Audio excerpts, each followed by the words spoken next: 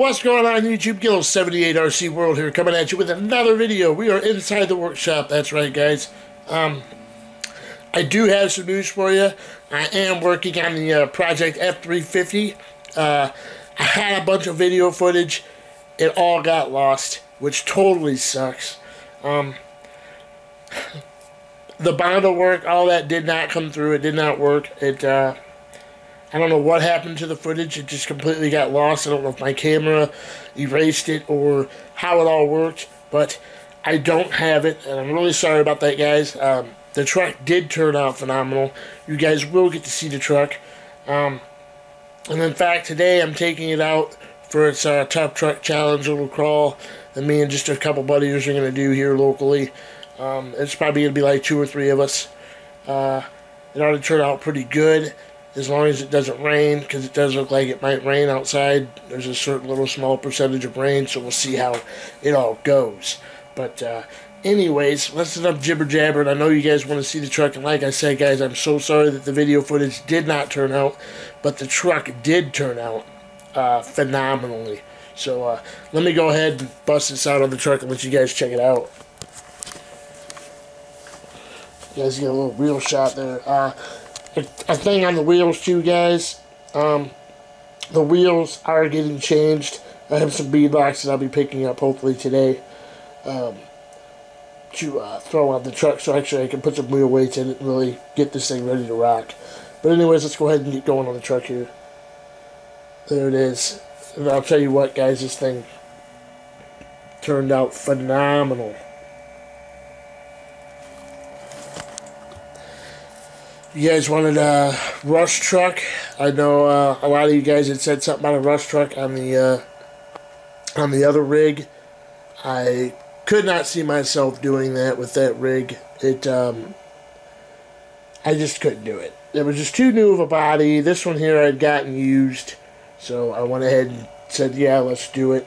So, how the paint worked, again, I had Dave paint it for me. Great guy, I really appreciate it. Basically, all we did is we got it sanded and got it prepped. I bondoed it, got all my holes filled. If you guys remember, there was a hole here. There was a couple holes here and here. There was also a hole up here on the roof of the truck. So I basically got all those primed and we got it sanded, got it prepped and ready. And then Dave went crazy with the paint. Again, this here's that rustic look paint. You can get close up here. That is that like red rustic paint kinda that I found that we use for a primer. And then after that, we basically did a light coat of blue.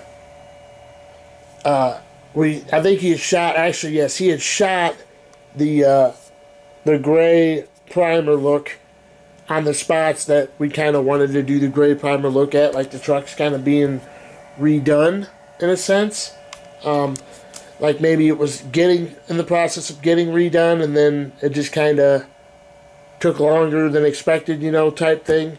And the rust is starting to come back through again. It's kind of the look I wanted. Like I said, guys, it turned out phenomenal. I love it. And then after that, we basically masked off the primered spots, shot the blue, and then took a very, very light grit sandpaper, sanded the whole truck down to give it the old look instead of being a shiny new truck look. So that is how that got done. The mirrors, as you can see, were screwed in. I wanted to do the screw. These are the flex mirrors, so I didn't want them to fall off with the gluing. The headlight lenses were glued. I want to get the headlight taillight cover look for this, or the headlights and taillights light kit for this, I should say, not look. Okay, so let's move on. You guys can see, like I said, the truck turned out phenomenal. I finally used my metal toolbox on the bed here. Mounting this We use a little hot glue and then 2 zip ties. We put them back there. They kind of blend in a little bit, don't look really that bad. There's still some, from drilling that out, there's still some powdery plastic substance on there, but yeah, there's the bed. Like I said, I wanted to go with the flatbed look due to the post happened to be moved back. That's kind of how I wanted to do that. And then as you guys can see, the back frame has been cut. This is just pushed into place. Get you to get a close up. It just pushed into place. It's not going nowhere. Granted, if you grab it and try to hold it from there, yes, it will rip out. But setting there, I'm moving the whole truck. It's not going nowhere. So for now, it's going to stay that way. This will be changed. Like I said, I want to get a hitch system for this truck. This truck will be pulling the trailer, pulling some scale cars and whatnot, and all that good stuff. I will be having a video out soon, guys, of the trailer. So, another pan around on this side of the truck, and then we'll turn the truck around, let you guys see the other side. There's the front.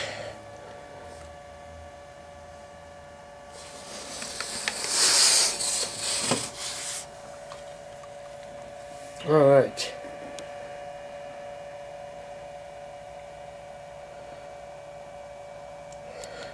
A lot of you guys may notice, I had bought this truck. It had came with this cab, it came with the bed and came with everything with another RC truck that I had bought. You guys can see here, you guys may not have noticed, but it's a huge eyesore for me. The glass that came with this truck was the wrong glass. I had to do a lot of modifications to make this glass work. It's still not perfect, guys. I may end up ordering the proper glass. I mean, it's in there. It's not going nowhere. So we'll see how the first run goes and all that.